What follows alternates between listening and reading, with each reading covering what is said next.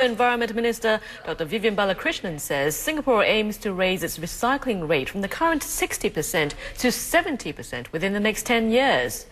He was speaking at the launch of Recycling Week in Tampines today. He said while Singapore has made significant progress in recycling in the past decade, more can still be done. He added that commodity prices are rising and materials and resources becoming more scarce, and it is critical for the future how Singapore recycles them and reduces its dependence on them.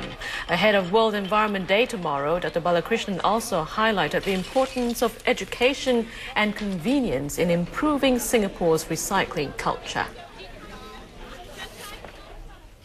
We need to make recycling more convenient and more productive for ordinary man in the street. So it starts first with education. Second, we got to make it more convenient, so having drop boxes, near our homes or near our offices would make a big difference to changing people's behavior.